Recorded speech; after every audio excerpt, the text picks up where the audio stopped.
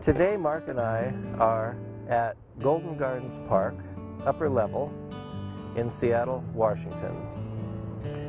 And this park is on a bluff above Puget Sound, so down below is Puget Sound, the same body of water we filmed our last lectures on up at the park at Edmonds, Washington.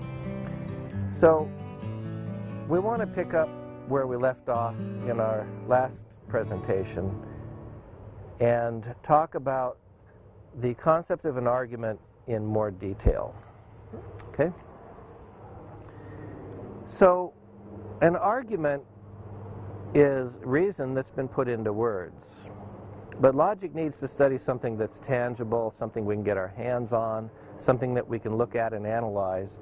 And so an argument is reason that's been put into words, and that's where logical theory starts, with the concept of an argument. But we need to look at it in more detail.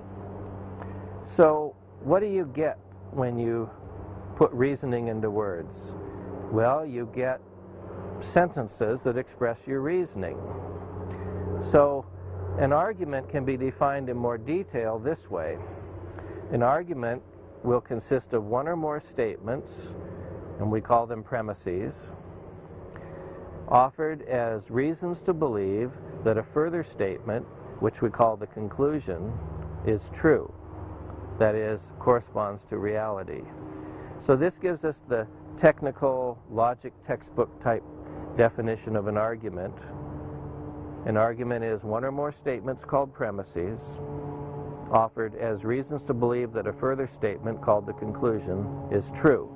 So every argument will have one or more premises. Some arguments have one premise, some arguments have two, some arguments have many. And then every argument, as we've defined it here, will have exactly one conclusion. Now, sometimes when people give arguments in everyday life, in ordinary contexts, it's hard to follow their reasoning. Have you ever heard someone present an argument and you're not sure what their conclusion is, what their point is? Have you ever heard an argument and you're not sure what their evidence is, what premises they're giving for their conclusion? So this is why we have in the English language words called indicator words. Premise indicators are words which, in the context of an argument, indicate the location of the premises. A premise indicator word basically flags a premise or says to the reader or the audience, this is a premise. Words like because and since are premise indicator words for the reason that. And a conclusion indicator word is a word which, in the context of an argument, indicates that a conclusion is about to be drawn. Words like therefore and so and thus and in conclusion.